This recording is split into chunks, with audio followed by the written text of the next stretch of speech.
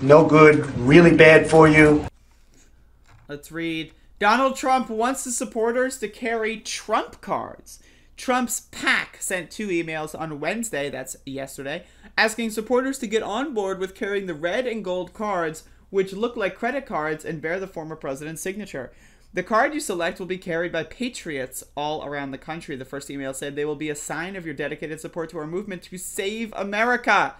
I'm putting my full trust in you. The Trump team said in a follow-up email, we're about to launch our official Trump cards, which will be reserved for President Trump's strongest supporters. We recently met with the president and his floor. I don't care. The emails did not outline exactly what entitled one to carry a Trump card. Clicking on the link to vote for a design led to a fundraising page. The Trump team did not immediately respond to a request for comment. I've been selected. Oh, shit. The Trump card is the group's latest fundraising merchandise. In an email on July 26th, it announced it was selling signed photos of Trump for $45. Trump has hinted that he might run for president in 2024. The journalist Michael Wolff, the author of 3 books on Trump, recently told Insider that he thought Trump still didn't know he lost the election last year. Oh, my God.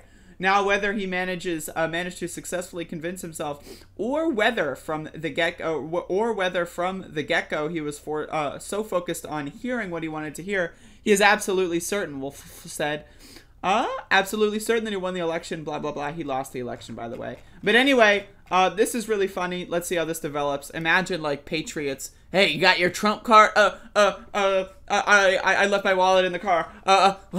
You must be a spy if you don't have your Trump card. I left it on like, what is the point of Trump cards, right? Like, it's just like as a way to like signal to other white supremacists that like, yeah, that's right. I'm a loser who gave the former president who lost a lot of money for no reason. That's the only reason I could see to have a Trump card. And that's really funny. So I love the design, by the way. The official Trump card. What does that even mean? Like, I don't even know what the fuck that means, to be honest. But, you know, whatever. If Trump won the last election, he is ineligible for 2024. That's true.